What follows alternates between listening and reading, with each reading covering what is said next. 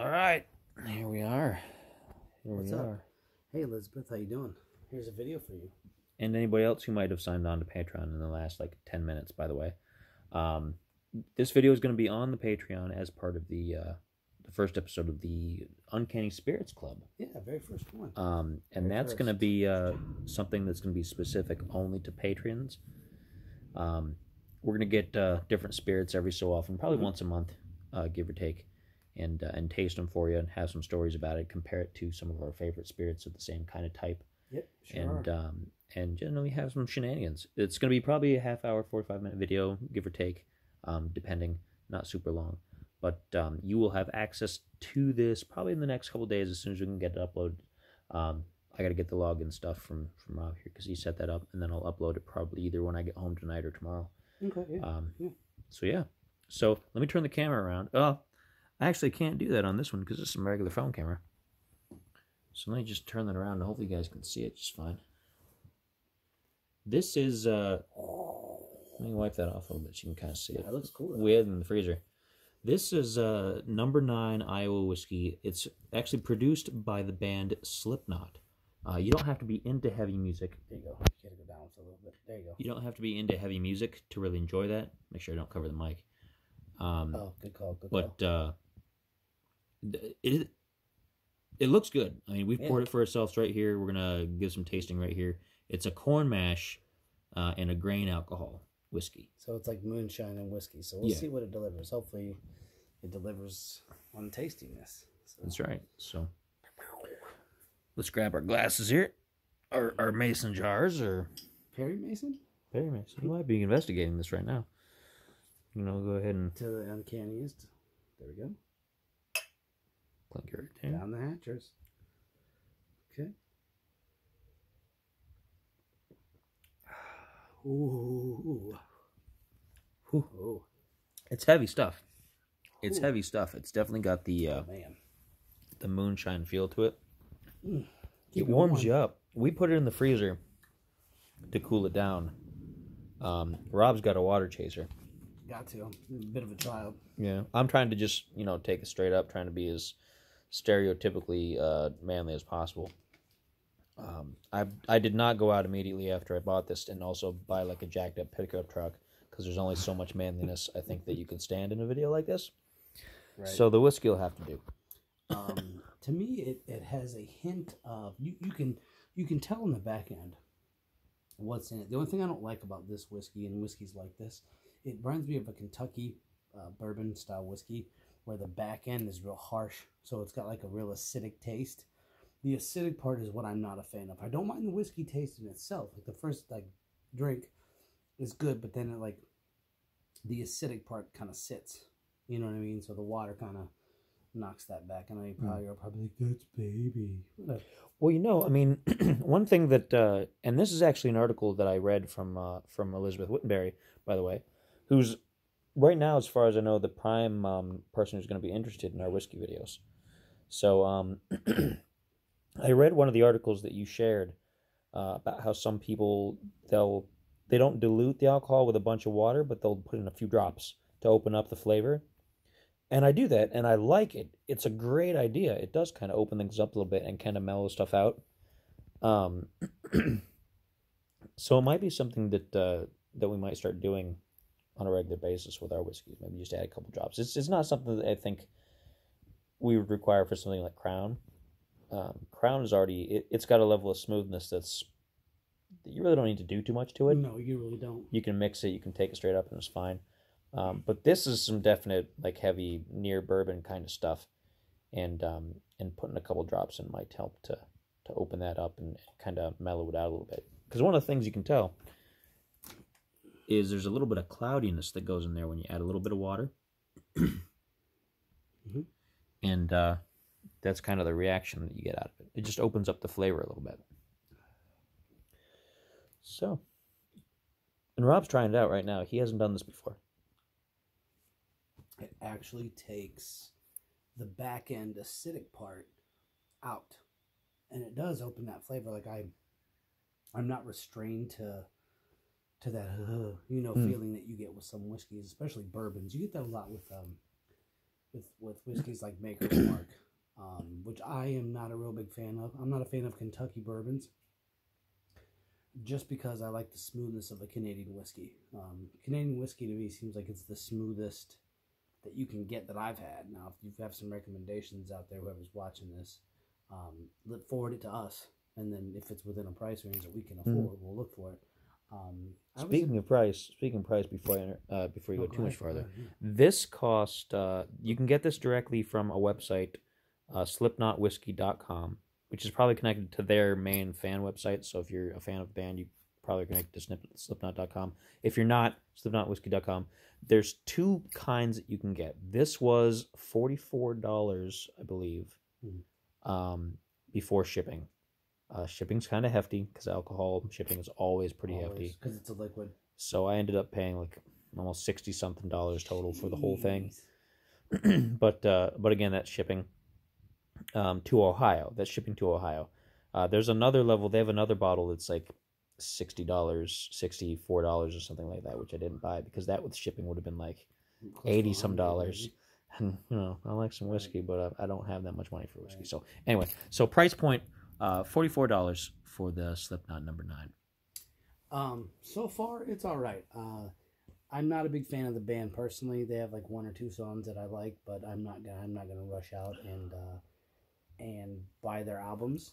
The whiskey's not bad. I wouldn't buy it, to be honest. I wouldn't Spider brought it over, so I'm enjoying it with him, and it's tasty. But it wouldn't be something I would buy. And I'm very picky about liquor because liquor is one of those things that if you get a bad bottle, which I have, we've gotten bad bottles before. Oh, yeah. The one that was what was that? I'm not going to mention it, but it was like an apple, but it was super syrupy sweet. Mm-hmm. And the one thing I don't like about flavored whiskeys is when they make them syrupy sweet, so you have like an apple crown. And it's delicious because it has the right amount of apple taste and the right amount of whiskey taste that kind of blends together and kind of sits nicely on your palate. Then you have a couple others which I won't mention because I don't remember the name to begin with, that have a syrupy sort of sticky medicine-y, cough syrupy kind of taste that feels more diabetes than actually whiskey to me. And like you can only take a couple sips before you like the syrupy, and then what you have to do with those though is you have to mix them. And the thing with whiskey is I really don't like mixing my whiskey. I like to drink it pretty much straight. The drops of water here were just because that back end was a little too rough. And that's the thing though, that's something that right. Professional like whiskey tasters and stuff do. They do that with scotches, right? And I mean, when I put the drops in, it took it out. It took that acidic kind of like sit here out. Let me give it a quick taste. And while he's doing that, by the way, I'm enjoying it for what it is, but it's definitely a sipping whiskey. I wouldn't recommend people sit around and do shots of this unless you want to get pretty messed up. Unless you want to lay on the floor. Yeah, if you want to get messed up. This is hangover fuel. This is on the level of like those high grade tequilas. Yeah. That'll just knock you out. They might be good for a couple shots, but then you're going to be done. So this is definitely a sipping. You don't, like I told them, usually when we get a bottle of Crown, we'll usually finish the bottle. Easy. It's easy. And we spend a few hours, we sober up, we're all good again. But this is not a one night bottle drainer. This is something I'll probably spend the next couple weeks chipping away at. Maybe like a little bit in the evenings here and there. Because I'll probably end up taking most of this back home. Yeah. We'll probably end up having maybe 2 more glasses. And when I say glasses, I mean probably like a dram. A dram, basically. Yeah. And that'll be that because I'm like this is hangover whiskey if you drink too much. I know. Yeah. This is the kind of stuff that if you're not careful, you end up waking people up in your house by being too loud, maybe crying a little bit, maybe sleeping in the wrong part of the house. You do too much of this stuff, you might be puking your guts out too. Yeah. Especially because of the acidicness of it. To me, like if I didn't put a little bit of water, like a little bit of drops of water to dilute it, and I wouldn't say dilute it, but I would say to open up that flavor. It would probably like sit wrong in your stomach. Yeah. You know, it's not a sipping, or it's not a multiple glasses more than probably, I would say 3, 4 if you're adventurous and you have nothing else to do for the day. But like Crown, it's easy to go through a bottle of Crown because of how smooth it tastes. I'm feeling pretty decent right now. It's kind of settling in a little bit, so you know that helps. What I do like about this is once you do put a couple of drops of water in, and it does open that up, it takes out that horrible back end. I don't like a bad back end liquor. I don't.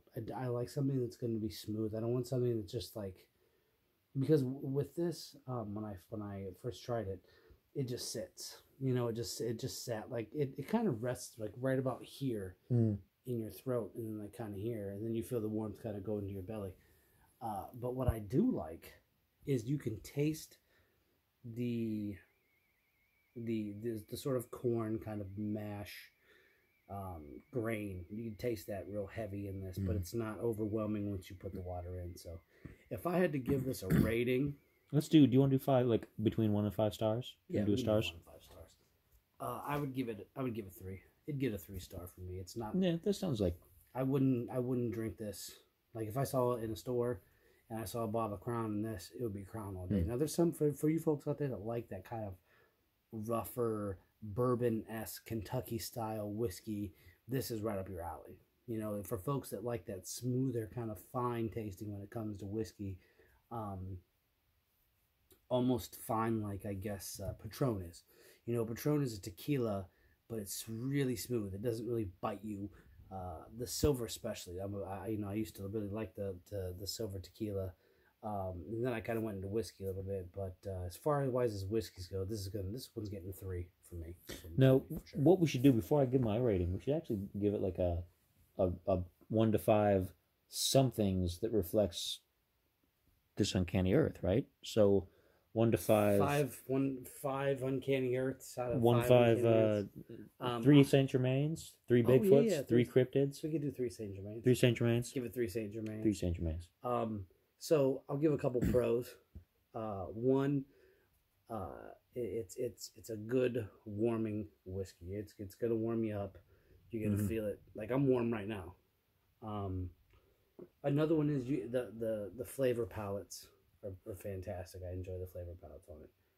My cons, it takes water to really make it taste better, to open it up, and it's not something that's really smooth on your first sip. And those would be my 2 pros and 2 cons if I had to give 2 pros, 2 cons. No, I'm gonna give it. I've been trying to go back and forth whether to give it 3 or 4. I feel like I want to give it 4 because I kind of like heavier whiskeys, but then I sip them more. I'm more of a sipper anyway. When I'm at home, I'm a sipper, but I'll give it a 3. Not because I think it's bad, but because it is pretty heavy. It's not something that you can just kind of pull out and drink socially and just be like, hey, everybody, let's have a bunch of that Slipknot number 9. I'm sure some people would be like, yeah, let's get that Slipknot number 9 and let's just go crazy. But I'm too old. I'm too old for that. I don't do that. I like to sip on my whiskey, get a light enough buzz that everything's good with the world, and then sit on my couch and play some games. I don't want to be sitting there being like, oh man, I drank all that whiskey and now I'm so drunk I can't. What's the controller say? Oh man, right. I don't like that. Yeah, and this is a whiskey that'll do that to you. Yeah, if you just go at it really unprepared. Sure. So 3 Saint Germains for me as well. So I think that's a consensus. We're gonna go ahead and fist bump on it. Fist bump 3 Saint Germains. That's right. Is there anything else we want to say about that? Yeah, I would actually like to say something.